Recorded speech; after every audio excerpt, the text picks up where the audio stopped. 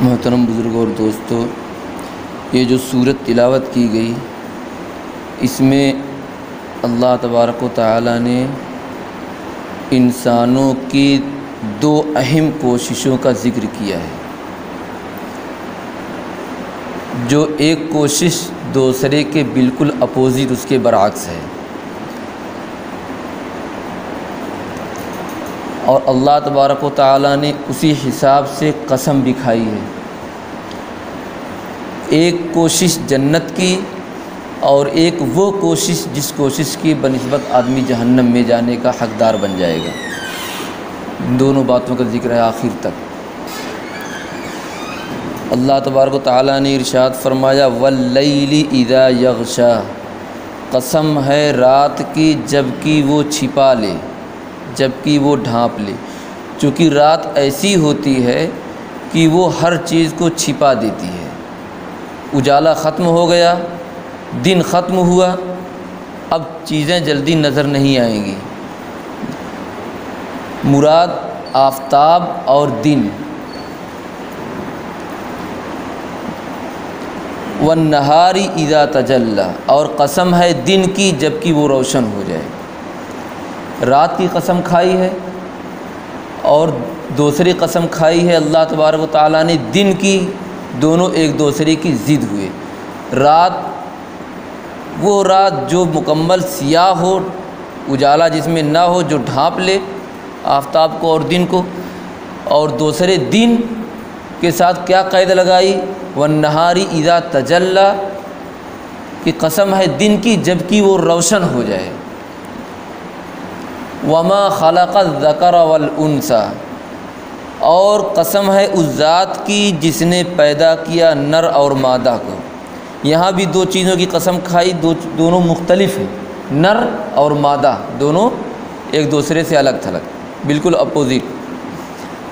اور قسم ہے اس ذات کی جس نے نر اور مادہ پیدا کیا۔ اور قسم کھانے کے بعد آگے کیا فرمایا؟ ان سعیکم لشتی، بے شک تمہاری کوششیں مختلف ہیں، متفرق ہیں، تمہاری کوششیں مختلف ہیں۔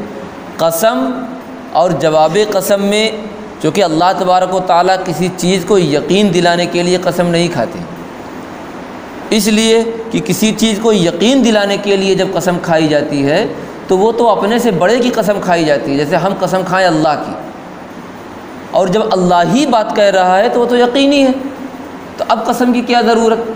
تو اس سے مقصد قسم اور جواب قسم میں کوئی نہ کوئی ربط ہے، تاکہ عقل مند انسان قسم ہی میں غور کر لے تو سمجھ جائے کہ آگے کیسی بات بیان کرنی ہوگی۔ تو جس طریقے سے قسم ادھر رات اور دن کی کھائی گئی کہ دو چیزیں ہیں، ایک رات ایک دن، اس رات اور دن کے علاوہ کوئی تیسرا وقت نہیں ہے، یا رات نہیں ہوگی تو دن ہوگا، اور اگر مکمل دن ہوگا تو رات نہیں ہوگی، دن نہیں ہوگا تو رات ہوگی۔ اسی طریقے سے نر ہوگا تو مادن نہیں، مادن ہوگا تو نر نہیں۔ پھر اور جواب قسم کیا ہے؟ تمہاری کوششیں مختلف ہیں، مختلف کوششوں میں سے یہ اختلاف بتلانا ہے کہ دو طرح کی کوشش، ایک قسم کی، دوسری کوشش اس کی اپوزٹ۔ تو اب آگے ان سعیکم لشتی کی تشریح اللہ تعالیٰ خود بیان فرما رہے ہیں، بے شک تمہاری کوششیں مختلف ہیں۔ فَأَمَّا مَنْ أَعْطَى وَاتَّقَى وَصَدَّقَ بِالْحُسْنَى، تو ایک طرح کی کوشش بیان کی گئی، وہ کوشش، یعنی کوششیں دو ہیں، ایک تو وہ کوشش جن کوشش کی بنسبت انسان جنت کا مستحق بنتا ہے، اور دوسری وہ کوشش جس کوشش کی بنیاد پہ انسان جہنم کا حقدار بن جاتا ہے۔ تو یہ دونوں کوششیں الگ الگ ایک دوسرے کی ضد ہوئیں۔ فَأَمَّا مَنْ أَعْطَى، اب وہ بات بتلا رہے ہیں، وہ کوشش بتلا رہے ہیں کہ جو کوشش جنت میں لے جانے والی ہے۔ فَأَمَّا مَنْ أَعْطَى، تو بہرحال جس نے عطا کیا، جس نے دیا، جس نے سخاوت کیا، مراد حق واجبی کو ادا کیا، زکوٰۃ واجب ہوئی، زکوٰۃ دیا، کوئی مانگنے والا مجبور پریشان حال محتاج وہ آ گیا تو اس کو واپس نہیں کیا، کچھ نہ کچھ دے دیا، غریبوں میں سے اپنے رشتہ داروں میں سے کوئی غریب ہے تو پھر اس کو دیا، پڑوسی کے حقوق کو ادا کیا۔ پتہ چلا کہ رمضان مبارک کا مہینہ ہے، عید کے لیے سب لوگ کپڑے بنائے، اور پڑوس میں کوئی ایک شخص غریب ہے جس کے پاس اتنا پیسہ ہے نہیں کہ وہ اپنے بچوں کے عید کے کپڑے سلا سکے، تو صدقہ فطر چھپا کے لے جا کر کے اس کو دے دیا، یا اس سے بڑھا چڑھا کے کچھ صدقہ نافلہ بھی لے جا کر کے دے دیا۔ تو یہ ہوا فاما من اعطا واتقا۔ یہ اللہ تبارک و تعالیٰ جو بیان فرما رہے ہیں یہ بہت خاص چیزیں بیان فرما رہے ہیں، دین کے خاص اہم چیزوں کو، جن چیزوں کی بنسبت ایک پورا عالم دین کے لیے کھڑا ہو سکتا ہے، انہی چیزوں کو بیان فرما رہے ہیں خاص طور سے۔ فاما من اعطا، جس نے عطا کیا، سخاوت کیا، واتقا، اور تقوی اختیار کیا۔ تقوی کہتے کس کو ہیں؟ تقوی اللہ سے ڈرنا اور گناہوں سے بچنا، یہ تقوی کا ظاہری ہے، یہ تقوی کا ظاہری ہے، لیکن تقوی اصل میں دل کی اس کیفیت کا نام ہے جس کیفیت کی بنیاد پہ آدمی گناہوں سے بچتا ہے اور نیکیاں کرتا ہے، اس دل کی کیفیت کا نام تقوی ہے۔ اسی لیے تقوی کے بارے میں اللہ تبارک و تعالیٰ نے ایک جگہ قرآن پاک میں فرمایا قربانی کے بارے میں، لن ینال اللہ لحومها ولا دماؤها ولکن ینالہ التقوی منکم، کہ قربانی کا گوشت اور قربانی کا خون یہ اللہ تک نہیں پہنچتا، ولکن ینالہ التقوی منکم، لیکن اللہ کے پاس تمہارا تقوی پہنچتا ہے۔ تقوی کیا چیز؟ جس کیفیت دل کی، جس کیفیت کی بنیاد پہ انسان نے قربانی کیا ہے وہ کیفیت اللہ تک پہنچتی ہے۔ اگر دکھاوے کے لیے قربانی کیا تو یہ تقوی کے خلاف ہے، تو پھر یہ منہ پہ مار دیے جائے گی قربانی۔ اگر دکھاوے کے لیے کوئی بھی عمل کیا تو اللہ سے ڈر اور گناہوں سے بچنا جن کیفیت کی، دل کی جس کیفیت کی بنیاد پہ ہوگا اس کیفیت کا نام، اس حالت کا نام تقوی ہے۔ فاما من اعطا واتقا، اور تقوی اختیار کیا، یعنی دل میں اس کیفیت کو بحال رکھا، یعنی اللہ کے خوف کی بنیاد پہ انسان گناہوں سے بچا اور نیک اعمال کیے۔ اسی لیے عام طور پہ تقوی کے معنی اللہ سے ڈرنے کے آتے ہیں، حالانکہ تقوی کا حقیقی معنی کیا ہے؟ حدیث پاک میں ہے، رسول پاک صلی اللہ علیہ وسلم نے ارشاد فرمایا دل کی طرف اشارہ کر کے، التقوی ہا ہنا، یعنی تقوی تو یہاں پہ ہوتا ہے، وہ عمل تھوڑی ہی تقوی کوئی عمل نہیں ہے، وہ یہاں پہ ہے۔ تو دل کے اندر، دل کی کیفیت کا نام ہے جس کیفیت کی بنیاد پہ انسان گناہ سے بچ جاتا ہے اور نیکی پر آمادہ ہو جاتا ہے، تو وہ کیفیت اگر اپنے اندر پیدا کر لیا، فاما من اعطا واتقا وصدق بالحسنى، اور اچھی باتوں کی تصدیق کر دی۔ تصدیق کر دی یہ ظاہری چیز ہے، تصدیق ایک تو تصدیق دل کے اندر ہوتی ہے، اس کو ماننا کہا جاتا ہے، اقرار، دوسرے تصدیق زبان سے بھی ہوتی ہے۔ وصدق بالحسنى، اور اچھی باتوں کی تصدیق کی، یہاں تصدیق مراد زبان سے تصدیق کیا۔ اب مثال کے طور پہ ایک شخص ہے، اس نے کسی ظالم کو قتل کرتے ہوئے دیکھا تھا، تو اب اس کے دل میں تو گواہی دے گا نا کہ ظالم نے اس کو قتل کیا ہے، لیکن اب ظالم نے اس کو کہہ دیا خبردار اگر جو بتایا تو تم کو قتل کر دوں گا، تو اب تصدیق پولیس مانگنے لگی کہ بھائی کوئی تصدیق کر دے کہ ہاں انہوں نے قتل کیا ہے۔ تو اب جنہوں نے، کسی نے کہہ دیا کہ بھائی فلاں نے دیکھا تھا، اب انہوں نے کہا بھائی قتل کیا انہوں نے؟ کہا بھائی میں نے نہیں دیکھا، تو دل میں تو ہے لیکن تصدیق نہیں کیا۔ تو اب کس پہ یہ بات آئی؟ وصدق بالحسنى، جس نے تصدیق کر دیا۔ یہ تین باتیں، فاما من اعطا واتقى وصدق بالحسنى، اور نیک باتوں کی تصدیق کی۔ نیک بات سے مراد یہاں پہ تفسیر میں آتا ہے کہ نیک بات سے مراد مکمل اسلام ہے، رسول پاک صلی اللہ تعالیٰ علیہ وسلم جو دین لے کے آئے ہیں اس دین کی تصدیق مراد ہے۔ وصدق بالحسنى، تو پھر آگے کیا ہے؟ فَسَنُيَسِّرُهُ لِلْيُسْرَى، یسر کہتے ہیں راحت اور آسانی کو، یسر کہتے ہیں راحت اور آسانی کو، اور یسرا کے معنی ہے راحت اور آسانی کی چیز۔ راحت کی چیز کیا ہے؟ راحت کی چیز جنت ہے، مراد جنت ہے، راحت کی چیز جنت ہے۔ فَسَنُيَسِّرُهُ ہم اس کو سامان فراہم کریں گے۔ فَسَنُيَسِّرُ ہم سامان فراہم کریں گے، ہو کے معنی اس کو، فَسَنُيَسِّرُهُ ہم اس کو سامان فراہم کریں گے، لِلْيُسْرَى راحت کی چیز کے لیے، یعنی جنت کو پانے کے لیے۔ جنت کو کب آدمی پائے گا؟ جب نیک عمل کرے گا۔ تو یہاں یسرا سے مراد نیک عمل ہے۔ یسرا راحت کی چیز بول کے اللہ تبارک و تعالیٰ کیا مراد لیے ہیں؟ نیک اعمال مراد لیے ہیں۔ فَسَنُيَسِّرُهُ لِلْيُسْرَى اب اس کا مطلب یہ ہوا کہ ہم اس شخص کو تیار کر دیں گے نیک اعمال کے لیے، یعنی اس کے دل کی کیفیت وہ بنا دیں گے کہ وہ نیک اعمال کرنے کے لیے تیار ہو جائے گا، جن کے اندر یہ تینوں چیز ہوں گی۔ اسلام سے پہلے اگر کسی کے اندر سخاوت کا جذبہ ہے، اسلام سے پہلے اگر کسی کے اندر غلط باتوں سے بچنے کا جذبہ ہے، حق بات، اگر اسلام سے پہلے کسی کو سچی بات، اچھی بات کی تصدیق کرنے کا جذبہ ہے، تو پھر اللہ تبارک و تعالیٰ اس کو اسلام کی توفیق بھی دے دیں گے۔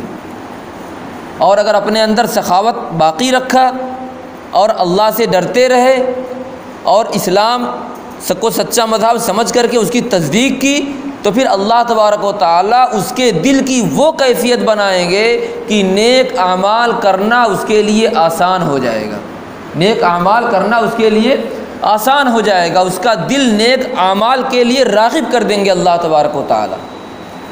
پھر اب ایک طرف کی بات ہوئی، اب دوسری طرف وَأَمَّا مَن بَخِلَ، اور بہرحال اب یہ اللہ تبارک و تعالیٰ تفسیر اسی کی کر رہے ہیں، إِنَّ سَعْيَكُمْ لَشَتَّىٰ کی، یقیناً تمہاری کوششیں مختلف ہیں۔ ایک تو وہ کوشش ہوگی جس کوشش کے بارے میں اللہ تبارک و تعالیٰ کا وعدہ ہے کہ نیک اعمال کی توفیق دیں گے، جنت میں جانے کا راستہ فراہم کریں گے۔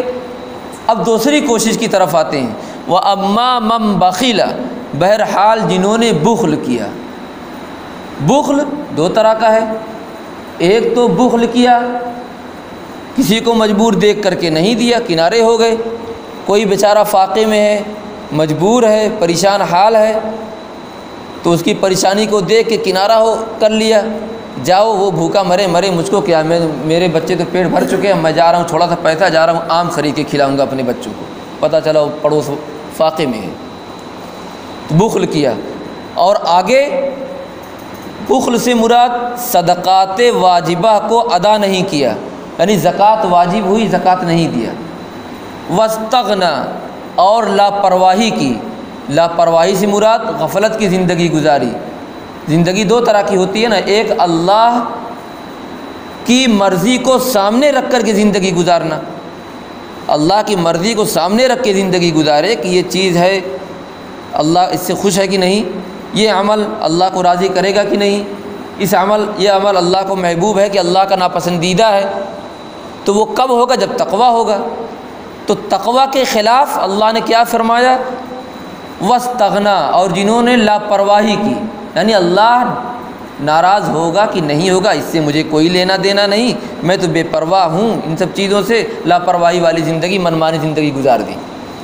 وَكَذَّبَ بِالْحُسْنَى، اور نیک باتوں کو جھٹلا دیا، وَكَذَّبَ جھٹلا دیا، بِالْحُسْنَى اچھی باتوں کو جھٹلا دیا، مراد اسلام کی حقانیت کو جھٹلا دیا۔ تو پھر فَسَنُيَسِّرُهُ لِلْعُسْرَى، تو پھر اللہ تبارک و تعالی تکلیف دہ چیز کے لیے اس کو سامان فراہم کر دیتے ہیں۔ یعنی تکلیف دہ چیز کیا ہے؟ جہنم، اور یہاں مراد کیا ہے؟ جہنم کے اعمال، جہنم کے اعمال کے لیے اس کو تیار کر دیں گے اللہ تعالیٰ، اس کے دل کی کیفیت وہ بنا دیں گے کہ وہ جہنم کا عمل کرنا شروع کر دے گا، پھر جھوٹ بولنا شروع کر دے گا، گناہ کرنا شروع بہت سارے گناہ وہ کرنا شروع کر دے گا۔ کب؟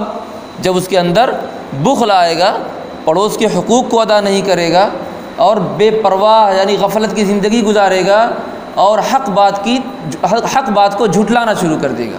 تو پھر اللہ تبارک و تعالی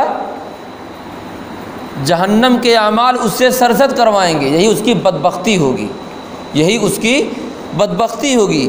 زندگی دو طرح کی ہوتی ہے، ایک خوش قسمت زندگی، نیک بخت زندگی، سعادت والی زندگی، اور دوسرے بدبخت والی، بدقسمت والی زندگی. تو بدقسمت والی زندگی اللہ تبارک و تعالیٰ اس کی بنا دیں گے. پھر آگے کیا ہوگا؟ فَسَنُيَسِّرُهُ لِلْعُسْرَىٰ وَمَا يُغْنِي عَنْهُ مَالُهُ إِذَا تَرَدَّىٰ. وَمَا يُغْنِي ان کے کام نہیں آئے گا، مَالُهُ اس کا مال، پھر اس کا مال اس کے کام نہیں آئے گا. اذا تردّا جب وہ گڑھے میں گرے گا، جب اس کی بربادی کی زندگی شروع ہو جائے گی، یعنی جب وہ جہنم میں ڈالا جائے گا آخرت میں، تو پھر دنیا میں جتنے مال اس نے چھوڑ کے آئے تھے، جتنا ارب پتی کھرب پتی جتنی بھی جائیداد دنیا میں ہے، کوئی اس کے کام پھر نہیں آئے گی. وما یغنی عنہ مالہ اذا تردّا، اور اس کے کام نہیں آئیں گے اس کے مال جبکہ وہ بربادی کی طرف ڈھکیل دیا جائے گا. ان علینا للہدی، اب اللہ تبارک و تعالیٰ فرماتے ہیں ان علینا للہدی، یہ ساری باتیں بیان کر دی گئی، میرے ذمے رہنمائی کر دینا ہے. ان بے شک، علینا ہمارے ذمے، للہدی راستہ بتلا دینا. اب اللہ تبارک و تعالیٰ فرماتے ہیں کہ ہمارے ذمے راستہ بتلا دینا ہے، ہمارے ذمے راستہ بتلا دینا. بھائی اللہ تعالیٰ کے ذمے کچھ نہیں ہے، ہم تھوڑے ہی کہیں گے اللہ تعالیٰ کے ذمے کس نے تھوپ دیا. اللہ تعالیٰ خود اپنے ذمے لیے ہیں، ورنہ کسی کے بس کا کہاں کہ اللہ تبارک تعالیٰ کے اوپر کوئی چیز واجب کر دے. اللہ تعالیٰ اپنے ذمے خود لیے ہیں کہ میرے ذمے ہے یہ راستہ بتلا دینا. یعنی اگر میں راستہ نہ بتلاؤں کسی کو ہدایت کا راستہ میں نہ بتلاؤں تو پھر اس کو میں جہنم بھی نہیں دوں گا. اسی لیے لکھا ہے کہ اگر کوئی شخص کسی بھی کونے میں ہو جنگل کے، وہاں تک کوئی نبی، کوئی ڈرانے والا نہ پہنچا ہو، تو پھر اس کے اوپر اسلام کا لانا ضروری نہیں، اس کے لیے اسلام کا لانا ضروری نہیں. لیکن اللہ تبارک و تعالیٰ نے جو دماغ دیا ہے، اپنے دماغ کو اگر اللہ کے لیے لگائے گا، اللہ کے لیے لگائے گا، تو پھر اس کے دماغ میں اللہ نے پہلے سے ڈال رکھا ہے کہ ایک ذات ہے جس نے پیدا کی، جو ساری طاقتوں کا مالک ہے، اس کے سامنے جھکو. یہ اللہ نے سب کے دماغ میں اللہ نے یہ بات ڈالی ہے. پوری دنیا کے انسان جب بھی کوئی پیدا ہوتا ہے، جب بالغ ہونے سے پہلے اس کے دماغ میں یہ بات ڈال دی جاتی ہے کہ پوری دنیا کے اندر کوئی ایک طاقت والا ہے جس نے دنیا کو پیدا کیا، اس کو مانو. یہ اللہ نے فطری طور پہ ڈال دیا ہے، تو اس کی پوچھ ہوگی. اگر اس نے ایک اللہ کو مان لیا تو پھر اس وقت کا وہ مومن کہا جائے گا. اگر اللہ کو نہیں مانا تو پھر وہ کافر کہا جائے گا. کیوں؟ اس لیے کہ ان علینا للہدی، اللہ تعالیٰ فرما رہے ہیں ہمارے ذمے رہنمائی کر دینا ہے. اتنی رہنمائی تو ہم نے کر ہی دیا کہ اللہ کو وہ جان جائے. کیوں نہیں غور کیا؟ ہاں، جن کے پاس ہدایت والا پہنچا ہے تو اس کے بارے میں یہ فرما رہے ہیں کہ ہم نے بتا دیا کہ لوگوں کی کوششیں مختلف ہیں، کوئی نیک کوشش کرتا ہے، کوئی بری کوشش کرتا ہے. ہم نے تفصیل کے ساتھ بھی بتا دیا، یا اللہ فرماتے ہیں تفصیل کے ساتھ بھی بتا دیا کہ جس نے سخاوت کیا فَأَمَّا مَنْ أَعْطَىٰ وَاتَّقَىٰ وَصَدَّقَ بِالْحُسْنَىٰ فَسَنُيَسِّرُهُ لِلْيُسْرَىٰ، یعنی اس کے لیے جنت کا راستہ ہم کھول دیں گے. اور جس نے بخل کیا، یہ ساری باتیں ہم نے بتا دیا، اب ہمارے ذمے سے اتر گیا. اللہ فرما رہے ان علینا للہدی، ہمارے ذمے راستہ بتلا دینا ہے، ہم نے بتلا دیا. بہت ساری جگہوں پہ بتلایا گیا، اس صورت کے اندر بھی بتلا دیا. مختلف کوششیں دو ہیں، کون سی کوشش جنت میں لے جائے گی بتلا دیا. پھر آگے کیا بتلا رہے ہیں؟ وَإِنَّ لَنَا لَلْآخِرَةَ وَالْأُولَىٰ، اور کان کھول کے سن لو، یقیناً ہمارے قبضے میں، ان بے شک، لنا ہمارے قبضے میں ہے، للآخرۃ والاولیٰ، آخرت اور دنیا سب کے سب ہمارے مٹھی میں، ہمارے قبضے میں. بھاگ کے کہاں جاؤ گے؟ اگر یہ سوچتے ہو کہ اللہ نے تو کہہ دیا کہ ہم نیک اعمال کرو گے تو جنت دیں گے، برے کرو گے تو جہنم دیں گے، تصدیق کرو گے اچھی باتوں کی تو جنت دیں گے، جھٹلا دو گے تو جہنم دیں گے، ٹھیک ہے، بتلا دیا، لیکن ہم تکذیب کریں گے، اللہ تعالیٰ کیا کر لیں گے؟ تو آگے سن لو، وَإِنَّ لَنَا لَلْآخِرَةَ وَالْأُولَىٰ، یعنی دنیا کے اندر جو ہم ڈھیل دیے ہیں وہ تو صرف ڈھیل اس وجہ سے دیے ہیں کہ ہماری رحمت جوش میں ہے کہ جب تک زندہ ہو آخری وقت تک ہو سکتا ہے توبہ کر کے زندگی بدل لو، اس لیے ڈھیل ملی ہوئی ہے۔ ہم کو جو چھوٹ ملی ہے، گناہ کرتے ہیں اور اللہ تبارک و تعالیٰ چھوٹ پہ چھوٹ دیتے چلے جا رہے ہیں۔ یہ وجہ کیا ہے؟ وجہ صرف یہی ہے کہ اللہ تبارک و تعالیٰ کی رحمت وسیع ہے۔ ان رحمت ربی وسعت کل شیء، اور ایک حدیث شریف میں ہے ان رحمتی وسعت غضبی، یعنی اللہ تبارک و تعالیٰ فرماتے ہیں کہ میری رحمت میرے غضب پہ حاوی ہے، غالب ہے۔ تو جب رحمت غالب ہے تو رحمت کا تقاضا کیا ہے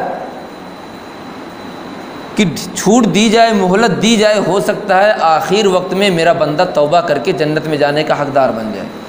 اور اللہ تعالیٰ کہتے بھی ہیں کہ اگر کسی نے گناہ کرتے کرتے زمین آسمان کو بھر ڈالا، گناہ کرتے کرتے بوڑھا ہو گیا، مرنے سے پہلے ایک بار دل سے اگر کہہ دے گا کہ اے اللہ تبارک و تعالی ہم نے غلطی کی اور ہم معافی چاہتے ہیں، اب ایسا نہیں کریں گے، اور اپنی زندگی کو بدل دیا، اور اس زندگی کو بدلنے کے ایک لمحے کے بعد موت آ گئی، تو اللہ تبارک و تعالی اس کو جہنم میں نہیں ڈالیں گے۔ التائب من الذنب کمن لا ذنب لہ، گناہ سے توبہ کرنے والا ایسا ہو جاتا ہے گویا کہ اس نے گناہ کیا ہی نہیں۔ تو اللہ تبارک و تعالیٰ فرماتے ہیں کہ مہلت تو اس لیے ہے، ورنہ میرے قبضے میں دنیا بھی ہے، آخرت بھی ہے۔ ان لنا للآخرۃ والأولیٰ فانذرتکم نارا تلظی، تو میں ڈراتا ہوں، فانذرت میں نے ڈرایا، تم کو، نارا تلظی ایسی آگ سے جو بھڑکتی ہوئی ہے، بھڑکنے والی آگ سے اللہ تبارک و تعالیٰ ڈرا رہے ہیں۔ لا یصلاھا، پھر آگے فرماتے ہیں لا یصلاھا الا الاشقی الذی کذب وتولی، یعنی اس جہنم کے اندر کوئی نہیں داخل ہوگا سوائے اس بدبخت کے الذی کذب، جس نے جھٹلا دیا، جس نے اسلام کا انکار کر دیا، اچھی باتوں کو جھٹلا دیا، وہ کذب وتولی، اور اعراض کیا، یعنی بات نہیں مانی، روگردانی کی، بات نہیں مانی، اطاعت نہیں کی، تو پھر ایسا ہی بدبخت وہ جہنم میں جائے گا، اس کے علاوہ کوئی نہیں ڈالا جائے گا۔ وَسَيُجَنَّبُهَا الْأَتْقَى، اور عنقریب بچا دیا جائے گا، سَيُجَنَّبُهَا بچا دیا جائے گا، دور کر دیا جائے گا۔ وَسَيُجَنَّبُهَا الْأَتْقَى، اتقا کہتے ہیں وہ شخص جو بہت تقوی والا ہو، الَّذِي يُؤْتِي مَالَهُ، وہ شخص جو دیتا ہے اپنا مال، یتزکا، تاکہ وہ پاک و صاف ہو جائے، پاک و صاف ہو جائے، یعنی زکوٰۃ نکالتا ہے تاکہ وہ گناہوں سے پاک و صاف ہو جائے۔ زکوٰۃ سے بھی گناہ دھلتے ہیں، زکوٰۃ سے بھی گناہ دھلتے ہیں۔ ہمارے پاس جتنی آمدنی ہوئی، وہ آمدنی، اس آمدنی میں ہم زکوٰۃ نکال دیے تو وہ جو بقیہ بچی ہوئی ہے وہ ساری کی ساری آمدنی اب پاکیزہ ہو گئی، متبرک ہو گئی، برکت والی ہو گئی۔ ہم پہلے زکوٰۃ نکال دیں، اب یہ برکت والی غذا جو لوگ کھائیں گے بچے، تو انشاءاللہ بچے صحت مند ہوں گے، اللہ کے فرما بردار بنیں گے۔ اگر زکوٰۃ نہیں نکالی گئی تو سارا کا سارا مال گندہ ہے، سارا کا سارا مال گندہ ہے، پاکیزہ نہیں ہے، وہ مال بھی گندہ اور زکوٰۃ نہ نکالنے والا شخص بھی گندہ۔ اس کے ساتھ گناہ کی نحوست بے برکتی لگی ہوئی ہے، اور مال کے ساتھ مال کی بے محبت اور اس کے ساتھ بے برکتی لگی ہوئی ہے۔ یہ بھی گناہ کا سبب، وہ بھی گناہ کا سبب۔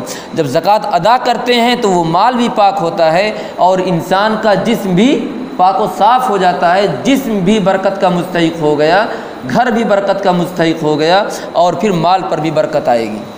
یؤتی مالہ یتزکا، وہ خوش قسمت، وہ تقوی والا جو مال دیتا ہے تاکہ پاکیزہ ہو جائے، پاکیزہ ہو جائے وہ شخص، یا پاکیزہ ہو جائے وہ مال، مراد وہ شخص ہے، وہ ذات ہے جو زکوٰۃ دیتا ہے۔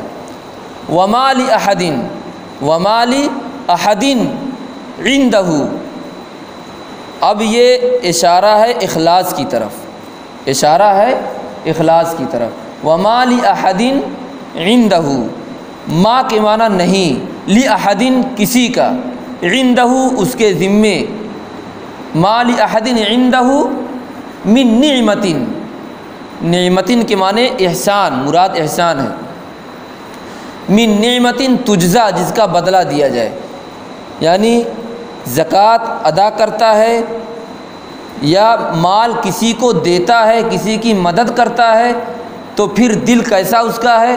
ایسا نہیں ہے کہ فلاں آدمی نے میرے اوپر احسان کیا تھا، اب وہ غریب ہے تو اس احسان کے بدلے میں اس کو دے رہا ہوں، یہ نہیں، اس کا اس پر کوئی احسان نہیں تھا کہ دے، بلکہ کیا ہے؟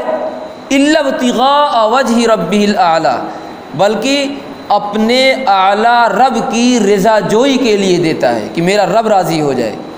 حالانکہ اگر آپ پر کسی نے احسان کیا، آپ کا کوئی رشتہ دار ہو، بھئی وقت بدلتا رہتا ہے، آپ غریب تھے، آپ کا رشتہ دار امیر تھا، تو آپ کے رشتہ دار نے عید کے موقع پہ کسی موقع پہ آپ کی مدد کی، آپ کے بچوں کا کپڑا سلایا، آپ کی مدد کی، اب وقت پلٹا، آپ امیر ہو گئے اور وہ غریب ہو گیا، تو اپنی زکوٰۃ اسی کو دینا چاہیے، لیکن وہ زکوٰۃ دو گے جو بھی درست ہے، تب بھی درست ہے، لیکن اخلاص کا اعلیٰ مقام یہ ہے کہ اس نے احسان بھی نہ کیا ہو پھر بھی اس کو دے، اس نے احسان بھی نہ کیا ہو، پریشان حال ہو، پھر بھی دے۔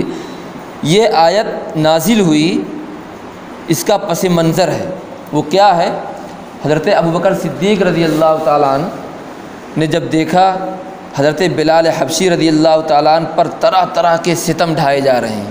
حضرت بلال حبشی رضی اللہ تعالیٰ عنہ یہ غلام تھے، ان کو آگ کے انگارے پہ لٹایا جاتا، ان کو تپتی ہوئی ریت پہ گھسیٹا جاتا، لٹا کر چٹان، پہاڑ کا ٹکڑا، پتھر سینے پہ رکھ دیا جاتا کہ ہل نہ سکیں، بہت طرح طرح کی تکلیفیں دی گئیں، اور رسیوں سے باندھ کر کے ریگستان میں گھسیٹا جاتا، اور کہا جاتا کہ تم کہو کہ میں اپنے دین سے پھر گیا، کہو ہمارے لات عزا کو مانو تو ہم چھوڑ دیں گے، لیکن حضرت بلال رضی اللہ تعالیٰ عنہ احد کہتے تھے، چونکہ اللہ کے عاشق ہو چکے تھے، اللہ کے دیوانے ہو چکے تھے، تو ان کو لطف آتا تھا اسی میں، یہ ظاہری جو تکلیف تھی وہ دب چکی تھی اور باطنی تکلیف غالب آ چکی تھی۔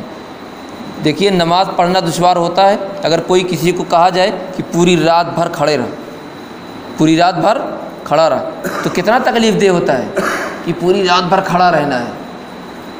صرف یہ کہہ دیا جائے کہ رات بھر تمہاری نگرانی ہے، تم بیٹھے رہو، رات بھر سونا نہیں ہے، جب بھی کتنی پریشان ہوتا ہے۔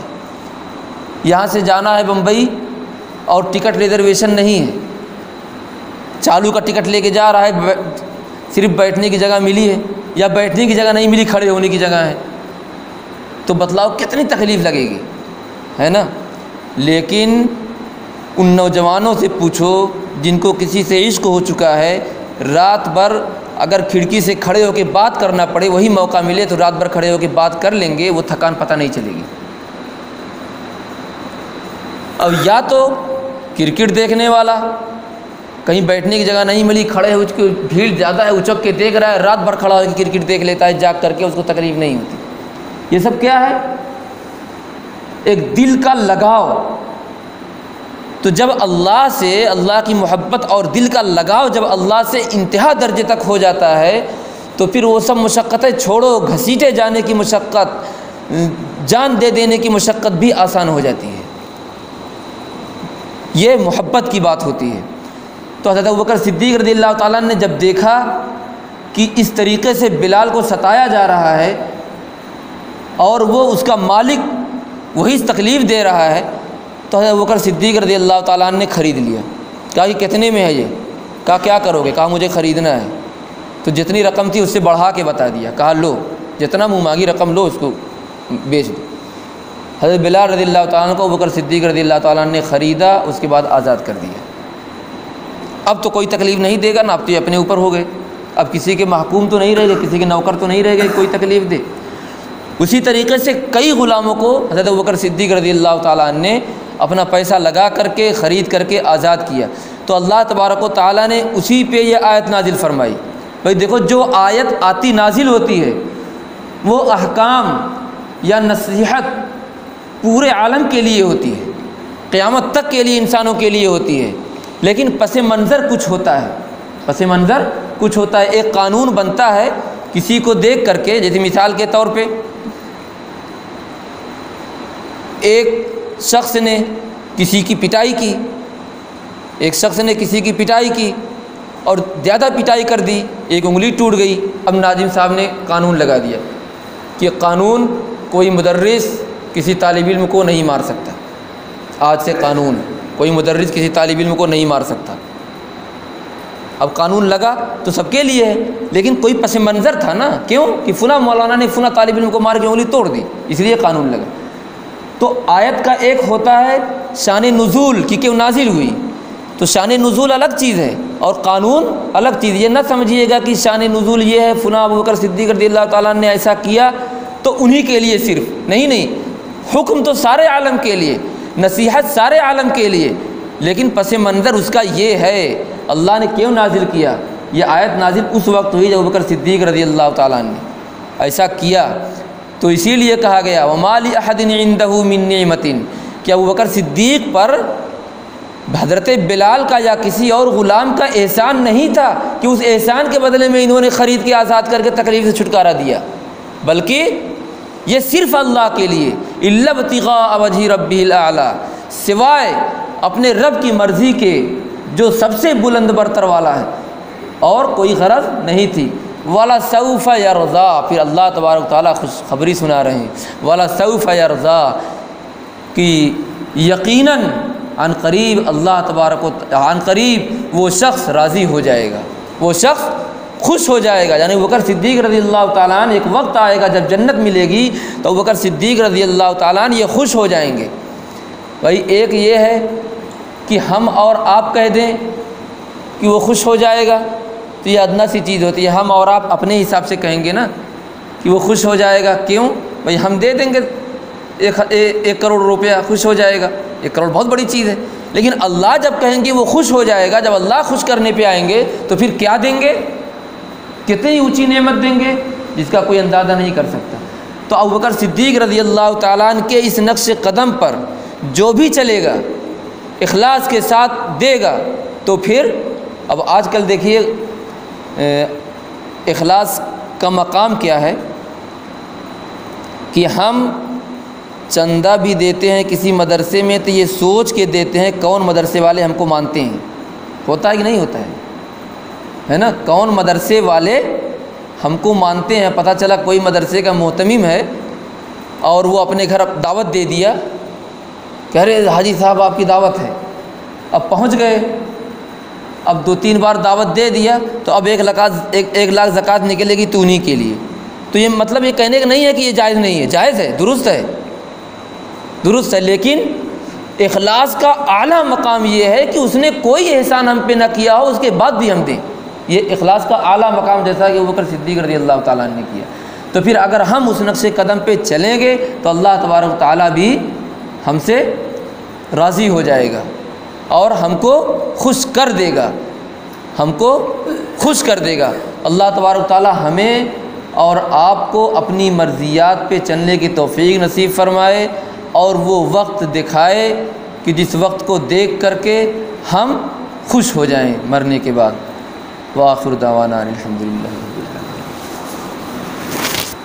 اللہم صلی علی سیدنا مولانا محمد وعلی آل سیدنا مولانا محمد وبارک وسلم۔ ربنا ظلمنا انفسنا وإن لم تغفر لنا وترحمنا لنكونن من الخاسرین۔ اللہم انک عفو کریم تحب العفو فاعف عنا۔ اے اللہ ہمارے تمام گناہوں کو معاف فرما، اے پروردگار بے شک ہم مجرم ہیں، خطا کار ہیں، سیاہ کار ہیں، اے اللہ ہمارے تمام گناہوں کو معاف فرما، اے پروردگار، اے اللہ تبارک و تعالی، یقیناً ہم کتنا گناہ کیے ہمیں خود یاد نہیں، لیکن اے اللہ کرامن کاتبین کے ذریعہ اور اپنے علم غیب کے ذریعہ اے پروردگار آپ کو تو وہ گناہ بھی یاد ہیں جو ہم کر کے بھول گئے، اور آئندہ جو گناہ کریں گے وہ بھی آپ کو معلوم ہے۔ اے پروردگار ہمارے تمام گناہوں کو معاف فرما دے۔ اے اللہ اپنے علم غیب میں جھانک کر کے، اے پروردگار اپنے علم غیب میں جھانک کر کے جو گناہ ہمارے تقدیر میں قسمت میں ہوں، اے پروردگار سارے کے سارے گناہوں کو معاف فرما۔ اے اللہ تعالیٰ بے شک ہم نفس پرستی میں ڈوبے ہوئے ہیں، اے اللہ بے شک نفس پرستی میں ڈوبے ہوئے ہیں۔ اے اللہ جو بھی معاملہ سامنے پڑتا ہے اس بات کا استحضار نہیں ہو پاتا کہ تیری مرضی ہے یا تیری ناراضگی اس میں ہے، اے پروردگار کام کر دیتے ہیں۔ اے اللہ تبارک و تعالیٰ استحضار پیدا فرما دے۔ اے اللہ اس قسم کے سارے گناہوں کو معاف فرما کر آئندہ اپنی مرضیات پہ چلنے کی توفیق نصیب فرما دے۔ اے اللہ یقیناً آخرت اور دنیا سب آپ کے قبضے میں ہیں، یقیناً ہمارے دل بھی آپ کے قبضے میں ہیں۔ اے اللہ تبارک و تعالیٰ جو آپ نے وعدہ فرمایا ہے، اے اللہ تعالیٰ اس وعدے کے اعتبار سے راحت کی چیز کے لیے، اے اللہ راحت کی چیز کے لیے ہمارے لیے سامان پیدا فرما دے۔ اے اللہ جنت کا حقدار بنا دے، اے اللہ جنت کے اعمال کے لیے ہم کو تیار کر دے، اے اللہ گناہ کے اعمال سے ہم کو بچا لے۔ اے پروردگار بے شک جب دنیا اور آخرت تیرے قبضے میں ہے تو یقیناً تو گناہ سے بچا سکتا ہے۔ اے پروردگار جو باتیں اس صورت کے اندر ذکر کی گئی نیکی والی، اے اللہ جنت والی، اے پروردگار ان سب کا مستحق ہم کو بنا دے۔ اے اللہ تبارک و تعالیٰ اگر ہمارے اندر بخل ہے تو اے اللہ بخل کو تو ختم کر کے ہمارے دل کو عطا سے بھر دے۔ اے پروردگار سخاوت سے ہمارے دلوں کو بھر دے۔ اے پروردگار اگر ہمارے دل کے اندر لاپرواہی ہے، بے پرواہی ہے، اے پروردگار نفس پرستی ہے تو تقوی سے ہمارے دل کو منور کر دے۔ اے پروردگار ہمارے دل کے اندر سے غفلت کی زندگی دور کر کے اے اللہ ہمارے دل کے اندر اپنی محبت ڈال کر کے تقوی کا نور ہمارے دل کے اندر پیوست فرما دے۔ اے اللہ تبارک و تعالی حق بات کی تصدیق کرنے والے بن جائیں۔ اے اللہ ہمارے دلوں کو ایسا بنا دے کہ ہم صرف آپ سے ڈرنے والے رہیں اور حق بات جہاں پہ آئے ڈٹ کر کے تصدیق کرنے والے بن جائیں۔ اے اللہ اپنا خوف ڈال کے دنیا میں سب کا خوف نکال دے۔ اے پروردگار اپنی محبت ڈال کر دنیا کی ساری محبتیں کنارے کر دے۔ اے اللہ ہم جس انسان سے بھی محبت کریں وہ آپ کی محبت کے تابع ہو کر کریں۔ اے پروردگار دین کے لیے ہم کو چن لے۔ اے اللہ یقیناً ہم محتاج ہیں، آپ کا دین محتاج نہیں۔ اے اللہ ہم محتاج ہیں، اے پروردگار اپنے دین کی خدمت کرنے کی توفیق نصیب فرما دے۔ اے اللہ آخر میں دعا مانگتے ہیں کہ جتنی بھی گناہ ہیں سارے گناہوں کو معاف کر دے اے پروردگار، اور گناہ سے بچنے کی توفیق دے دے اے پروردگار، اور نیک اعمال کرنے کی توفیق دے دے۔ ربنا تقبل منا انک انت السمیع العلیم وتب علینا انک انت التواب الرحیم، وصلی اللہ تعالی علی خیر خلقہ محمد وآلہ واصحابہ اجمعین برحمتک یا